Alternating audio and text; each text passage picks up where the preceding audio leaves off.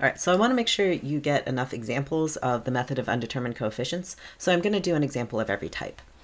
So here's one where the right-hand side is a polynomial. And remember, in general, we're going to look for the general solution to the corresponding homogeneous differential equation. And that differential equation is y double prime minus 6y prime plus 9y equals 0. And we've solved this before, but I'll just do it again. We write down the characteristic equation. We factor it. We realize that there's a double root.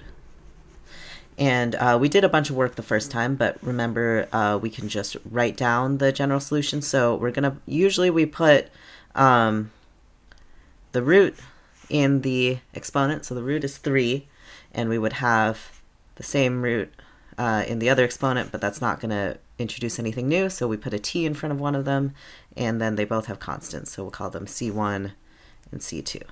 So this is the general solution to the homogeneous equation. And now we need one solution to the non-homogeneous equation. Call this a particular solution sometimes. And we're going to guess something.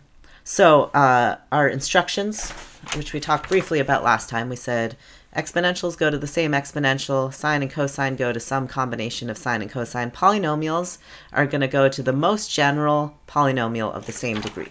So this is degree 2, it's a quadratic. So I'm going to guess a general quadratic.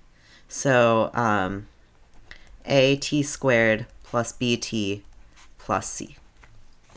The most general degree 2 polynomial.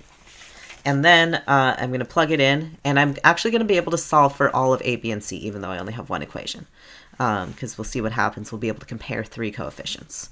So let's take some derivatives so we can plug it in. So y prime is 2at plus b, y double prime is 2a, and then plugging that all into there, we get, let's just write this down, y double prime minus 6y prime plus 9y. What does that give us?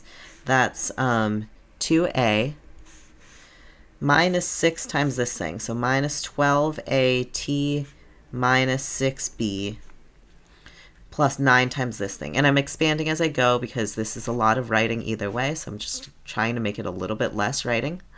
This is fine. This is an okay amount of work to show. And then this is supposed to equal the right side, t squared.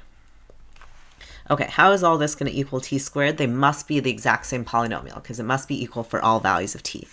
So let's just write it a little bit nicer. We have 9a t squared. What are the t terms? We have minus 12at plus 9bt. Okay, so I'm just going to write plus negative 12a plus 9b times t. That's the t coefficient, and then the constant. We have the rest. 2a minus 6b plus c. That's everything that's not underlined so far. That's a minus. Okay, equals t squared. And it's 1t squared plus 0t plus 0, right? So the t squared coefficient has to be 1. The t coefficient has to be 0. I'm going to write the 0 on the left. If I leave a negative sign out in front, I might leave it out on a subsequent line. And then the constant coefficient also has to be 0. 2a minus 6b plus c equals 0. Okay, those are my 3 equations. This one's easy. The first one I can just solve for a. So equation 1, I get a equals 1/9. This might be kind of ugly. Let's put that into equation 2. So 0 equals negative 12 times 1/9 is negative 4/3 plus 9b. So 9b equals positive 4/3.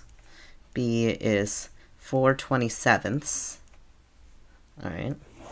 And then I'm going to look at equation 3 to get c. So 2/9 minus 6 times 4/27. So the 3 will cancel out with one of the 3's and the 27. So I'm going to get 8/9 actually, plus c equals 0. Okay, so that means c minus 6/9 or minus 2/3 equals 0. c is 2/3. I'm trying to do a little bit of arithmetic in like a couple extra arithmetic calculations in one step so that I have less writing. Okay, so my solution then, go back to here. So the solution is y equals 1/9 t squared plus 4/27 t plus 2/3. I've guaranteed that this is going to satisfy the differential equation.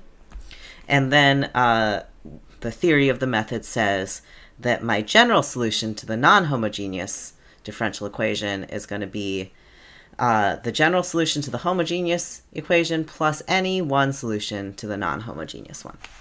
So, general solution to non-homogeneous,